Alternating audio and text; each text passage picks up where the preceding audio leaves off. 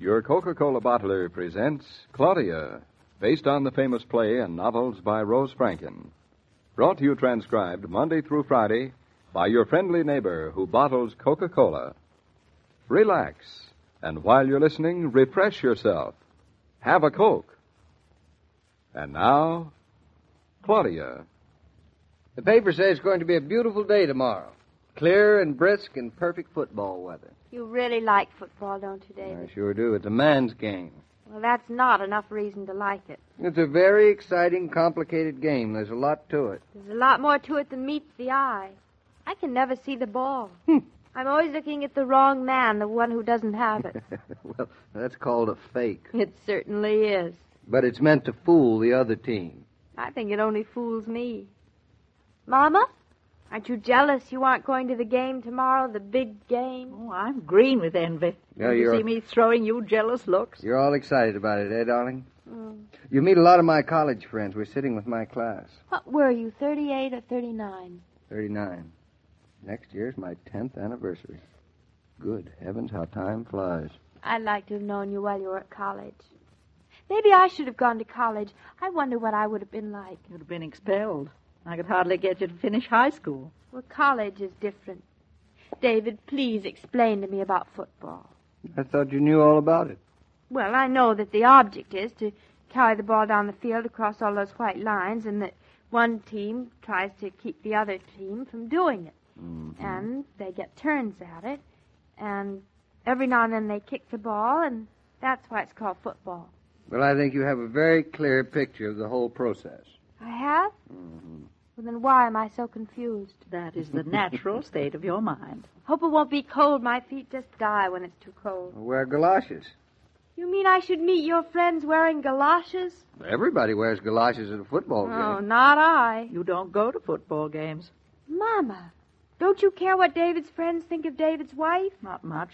I'd just as leave they say to themselves that David's wife wears galoshes than for you to come home with pneumonia. I never get pneumonia. More luck than brains. We'll have a box lunch. If there's anything I hate, it's a box lunch. I love box lunches. They always taste different from food on a table. And coffee out of a thermos. Is there anything as good? Mm-hmm. Coffee in a cup. You're such a killjoy. I'm not going to a football game with sandwiches tucked under my arm. Who said anything about tucked under your arm? You will be sorry if you don't let me take a box lunch and you get hungry. They sell hot dogs. I prefer box lunches. They remind me of picnics. They're half the point of going to a football game. I don't think you like football. Of course I like football, I think. Claudia likes anything where there are mobs of people and a box lunch under her arm. David, please explain to me about the game. It's dreadful going someplace and being ignorant. You want to know? Well, wait till I get my pipe. I don't seem to have it on me. Maybe you left it in the dining room after dinner. Yeah, that must be where it is. Get a pencil and paper, Claudia. All right. Draw you little pictures. He's so excited, Mama. Just like a little boy. It's his team that's playing. They're supposed to win. I don't know. I just couldn't get so excited about it, even if I were a man. I don't think you like football. I hate it. So do I. I even hate it in the movies and on the radio. No question of it. It's a man's game. Well, I'm glad you don't like it either, Mama. I don't feel so lonesome. Maybe you'll like it better watching it in person. Oh, no, it's worse. At home, at least I'm warm and comfortable, and I don't have to wear layers of clothing. You talk like an old woman. Well, football makes me feel like an old woman. Everybody shrieking and howling. All I do is worry until the last man who's been knocked down picks himself up. It's so rough. That's why they wear all that padding, so they won't get hurt. David says that... I know why they wear all that padding. All it does is make them look so fierce, and they get hurt anyway. I'm really not excited about going at all. That is a masterpiece of understatement, but don't tell David. I won't. It's months ago that he ordered these tickets, so just pretend you're thrilled. Yes, easy for you to say you're not going. Thank heavens I'm not. If only it would rain. Stop hoping. You'll only have to go in the rain. They play football in the rain, too? Rain, snow, or shine. Why couldn't I have married a man who didn't go to college at all? Are you complaining? Well, I certainly am. Oh, well, maybe it won't be so bad. At least I'll be with David. It'll be fun watching him get all excited. Mama, aren't men amazing? They enjoy things so much. Who enjoys things so much? Men. Or don't women? Different things. You have the pencil and paper ready? I have. You know, it's swell having a wife who's interested. Just as interested in this sort of thing as you are. You catching cold? I couldn't have married one if she'd been one of those namby-pamby women. Hear that, Claudia? I hear it, Mama. A man's got to have a woman who is a companion. Now, come on, darling. I'll explain the game to you. Another pencil now. Now, you see, it's not very complicated. Yes, David. Mm-hmm. Don't you wish you were going too, Mrs. Brown? Well... Mama, if you're dying to go, why, I'll give you my ticket. Don't sacrifice yourself. Oh, I'm not. It's worth it to me to see you happy. You and David are going to the football game. I shall stay at home and mind Bobby and like it. Why should you have all the fun? Oh, David, explain me the game quick before I say anything I oughtn't to. Right, here, I'll draw it out for you. Now, there you are. Now, there are 11 men on the team. I thought there were 9. That's baseball. Well, how is a person supposed to remember? 11 men on the team. They each play a certain position, and there are tackles and the ends. The ends of what? Just the ends, the left end and the right end. But an end is always 2 something, David. Now, it just means that they play the right end or the left end of the field, that's all. Oh, there's a right end and a left end. And where the goalposts are, that's the top and bottom. One thing at a time. Now there are the tackles and the ends and the guards and the backs. The backs of what? The backs, they play in the backfield. It's too complicated. What backs? The halfbacks and the fullbacks. And the drawbacks. Very funny. What position did you play, darling? A halfback, but I wasn't on the varsity. Halfback. That must be the best position on the team. No. That's the one I'll have to watch. David, you'll have to point out all the halfbacks to me. I can just see what kind of a football game this is going to be. This is getting interesting. Go on. Now, the field is 100 yards long, right? If you say so. And all those lines that go across it. I know. To a bird, that field must look like a big washboard. She's so domestic. Yes. Well, now, those lines are 5 yards apart. What's 5 yards? Those little white lines 5 yards apart? What's so amazing about them? Nothing. Go on. Now, the team that has the ball, this is the team right down here, that's supposed to carry it. They're supposed to carry it for 10 yards. Is that all? That's all. Well, you can't go very far going only 10 yards. Are you listening to me? I'm listening. I'm only trying to be intelligent. Well, stop trying so hard. Yes, sir. Now, a team gets 4 chances to travel 10 yards. From there I to shouldn't there. think it'd be much of a struggle to go a measly 10 yards. I can go 10 yards with my eyes shut. Yes, but there's no one trying to keep you from going 10 yards. Well, I should hope not. Now, each team gets 4 chances to travel 10 yards. Now, each of those chances is called a down. A down. Like a feather. A down like a feather. I suppose it's called a down because everybody's falling on their faces. Down on their hands and knees. Yes, that might be the reason. Now, I hope nobody gets hurt tomorrow, David. I'd hate it if somebody got hurt. Since when are you so squeamish? It seems so silly getting hurt just playing a game.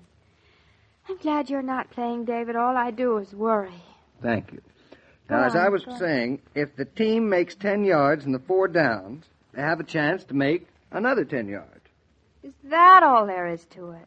Well, it's a little more complicated than that, but... I should think the team who has the ball would win. No.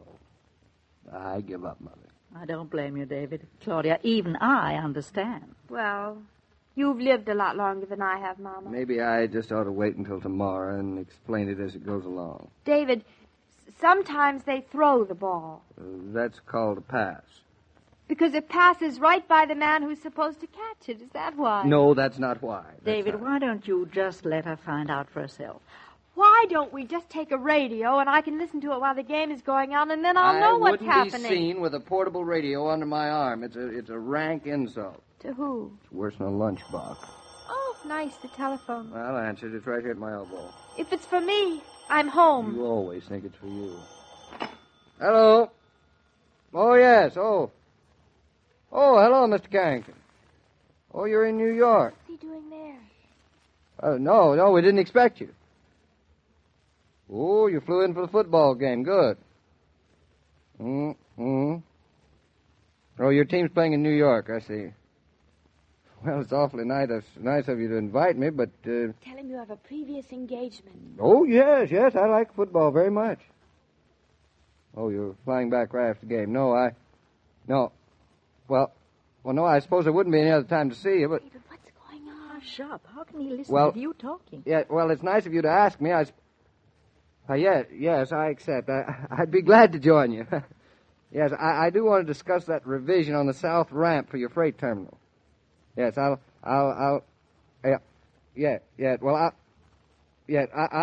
meet you in town at 12 o'clock at your hotel. Yes, that's right. That's the date. Yes. Goodbye, Mr. Carrington. David, you what? Darling, I'm awfully sorry, but... David, is it what I think it is?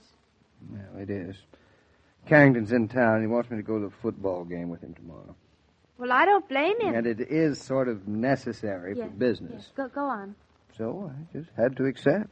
You had to. Yeah, I had to. But you were going to a football game already. I know. You were taking me. You don't have to tell me. Oh, you know. I know, but I'm afraid I just won't be able to go with you. I'm sorry, darling. David, I understand that you have to see Mr. Carrington. You do? Sure, so I won't be too disappointed that I have to stay home. And you have to stay home? Oh, no. There's no reason for you to stay home. But I want to stay home. Why, I wouldn't dream of going without you. Why, you're all the fun. Darling, you're being a swell sport, but I know how you've been looking forward to this, and you're going to go to that game. David, really, and so's Mama going with you. I am. Yes, Mrs. Brown, in my place. But, David... No. Don't protest. I've watched you all evening. You've just been dying to go to that ball game, and you didn't want me to know it. Now confess. I won't confess any such thing. Then it's all settled. You girls are going to one ball game together, and I'm going to another with Mr. Carrington, and that's that. That's that. Mama, did you hear that laugh? He laughs like a demon. He is a demon, what's more. David, must we? It's no use, Claudia. You must, and you'll enjoy it. I suppose we must. David, explain to me about the halfbacks. Now, there are the tackles and the ends and the guards and the backs. Now, the backs are in the backfield, and the ends are around on the other side. Students of work habits have found that the average person can't keep going at a steady pace indefinitely. And that's as true for you who work at home as it is for people in offices and factories. When you feel the need of a change of pace, go to the refrigerator, get an ice-cold bottle of Coca-Cola, pause and refresh yourself. Any job goes easier when you work refreshed. Mr. King, how would you like 2 tickets for a very fine football game tomorrow? Why, I have 2 tickets already, thank you. Oh, I thought perhaps that you... Well, I guess there's nothing left to do but Claudia and I to go together. Well, maybe you'll enjoy it. I don't expect to, but I'll try. Oh, why do these things always have to happen to me? Well, these things and a lot more happen to your daughter. Just what do you mean by a lot more? Well, on Monday, it's a little matter of a fracas with the telephone company. Oh, dear. Oh, not Claudia's fault. It's just that San Francisco calls. Who do we know in San Francisco? That's what Claudia wonders, too. Will we see you around on Monday, Miss Brown? I'll do my best. Every day, Monday through Friday, Claudia comes to you transcribed with the best wishes of your friendly neighbor who bottles Coca-Cola. So listen again Monday at the same time. And now this is Joe King saying au revoir. And remember, whoever you are, whatever you do, wherever you may be, when you think of refreshment, think of Coca-Cola. For Coca-Cola makes any pause the pause that refreshes. And ice-cold Coca-Cola is everywhere.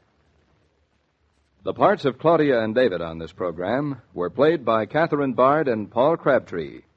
And the entire production is supervised and directed by William Brown Maloney. And now, here's a word from your friendly neighbor who bottles Coca-Cola.